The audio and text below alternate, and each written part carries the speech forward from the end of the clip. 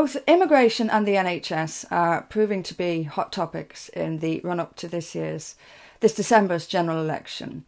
And that's not really a surprise. They usually are big topics.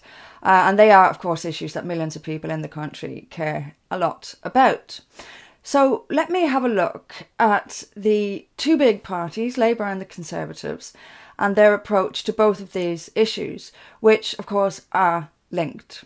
So let's start with the Labour Party. And unsurprisingly, the Labour Party is pro-open borders. We all know this, especially Corbyn's Labour Party. But then again, it was Blair's Labour that opened the floodgates to begin with.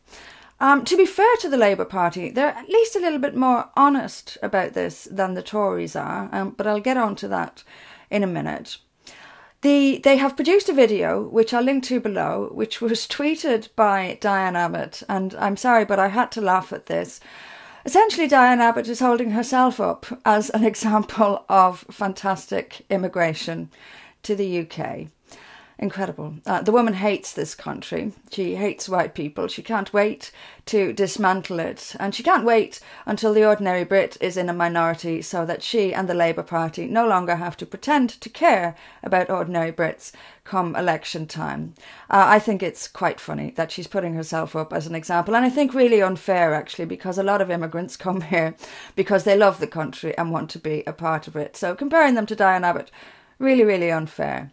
But in this infantile video, they are saying that if you have any concern whatsoever, if you're one of around 70% of the British public, in other words, who is concerned about immigration, what you are doing is blaming immigrants for all society's problems. That's their angle. That's what they're going for.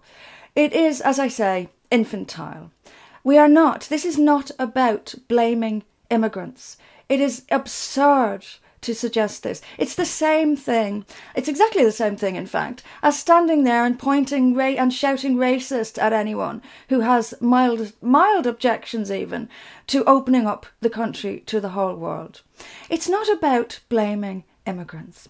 It's about numbers and mathematics and basic common sense. Approximately 300,000 extra people a year in a country means you need to find resources for approximately 300,000 people extra a year. That's an issue. We do not have endless resources. There's also the issue which no party, apart from For Britain, will talk about when it comes to immigration, of culture and preservation of way of life. The British people have a fundamental right to preserve and protect their way of life. Big parties don't talk about this at all. Labour's childish approach is you're all racists and you hate immigrants. And on the Tory side, it's all about economics. It's all about bringing in money and lowering wages and conditions for working class people by opening the borders to an oversupply of people. So they don't talk about this. It's not important to them. It is important. I would absolutely guess, I'd put a few quid on the 70-odd% of people in this country who care and are concerned about immigration. I think their way of life and their culture is a huge reason why. We are not driven primarily by economics. Other things matter too. So Labour's approach is what you'd expect. But the Tories are just sneaky. I mean, to be fair to Labour, at least they're a bit more honest about this. We know what we're getting with Labour, but the Tories are trying to sound like they will reduce immigration, but they're not saying by how much, and they're not saying when or how. One thing they are proposing, and sounding a lot like Nigel Farage, is an Australian-style points system.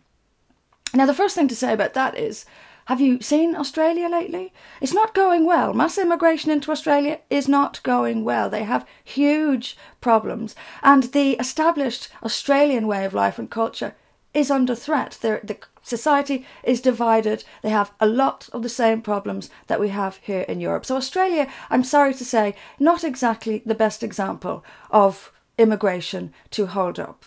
And a points-based system is fine. It's a common sense way of determining who to allow into the country and who not to allow into the country. But here's the thing. If you're going to allow 300,000 people in under a points-based system, then what's the difference? And the Tories are not actually saying that they're going to reduce numbers with this points-based system. They just want you to think that they are. And there's a clue in the approach of the Tories in regards to immigration, in their approach to the NHS. There is a shortfall currently of 40,000 nurses and 10,000 doctors in the NHS. And the Tories' response to this is to issue NHS visas, which are much cheaper and much easier to come by than other working visas to this country. So in other words, the Tories' answer to a 40,000 nurse shortfall in the NHS is immigration, and only immigration. That's it. That's their answer. Now, let's be clear about this. 40,000 extra nurses means 40,000 families of extra nurses, means 40,000 more families to be treated by the NHS, which is already creaking at the seams. But here's the thing. Since 2010, since the Tories have been in government, let's not forget that immigration has remained at hundreds of thousands per year since the Tories have been in government since 2010. Also since 2010, 200,000 nurses have left the NHS. We're bringing in 40,000 new families to cover the shortfall, but not addressing the fact that 200,000 nurses have left the NHS under the Tory government. Why? Because they're overworked and underpaid. Now, the NHS pays out thousands and thousands and thousands, millions in fact, per year on ridiculous procurement and on management consultancy. Why aren't they paying that money to the nurses? Why aren't they making it so that 200,000 nurses don't leave the NHS, and then we won't have this shortfall? This isn't being addressed. The answer, 40,000 nurses? Immigration. That's it. Nothing. Let's not address the absolute shambles inside the NHS that's making 200,000 nurses leave it. There's also a shortfall in the NHS of 10,000 doctors, all of which the Tories want to replace or to fill those places with immigration. Last year, 12,000 young British medical students were denied medical school places despite having the grades to do the course. So we have 12,000 students with the grades to do medicine being denied places while we're importing 10,000 doctors. Does anyone see a problem with this? That's not being discussed either. And something else that isn't being discussed is the qualifications of the 10,000 doctors who are coming here from Africa, from Asia. Look, this is going to be controversial to say, but how do we know how qualified these people actually are? How do we know whether they are suitable to be doctors in a British hospital? I've worked in hospitals, and I don't mean to be rude or mean or cruel, but some of the doctors, yes, they speak English, but you can hardly understand what they're saying because the accents are so strong. There may be massive cultural differences, so that people who go to see the doctor don't feel they can open up, and frankly don't understand a lot of what this doctor is saying to them. That's the harsh truth, and that's not addressed either. So we have a 10,000 doctor shortfall, we import 10,000 doctors without addressing the fact that young British, brilliant young students who want to go to medical school are not getting those places. It's the same old stuff from the Tories. They'll just throw open the doors. We have a problem, throw open the doors. Let's not deal with the internal issues that are causing that shortfall in the first place. And as for the approach to the NHS, well, Labour and the Tories exactly the same. Let's throw more money at it. They're wasting money at obscene levels at the moment. So why are you giving them more money? And it's unconditional money as well. It's handing over billions of your pounds to NHS managers who have already shown themselves to be completely inept at spending it. Throw money at it, bring in more people. That's the answer. No, it is not. The answer is to start training young Britons to be doctors. The answer is to make it so that NHS nurses, overworked, underpaid are not overworked and underpaid. This is a scandal that 200,000 nurses have left the NHS in 9 years. A scandal. Let's start treating the nurses a little bit better. Let's start paying them some of the ridiculous amounts we are paying out to managers and consultants. And I don't mean medical consultants. I mean the money that NHS managers pay to bring in management consultants to tell them how to do their job.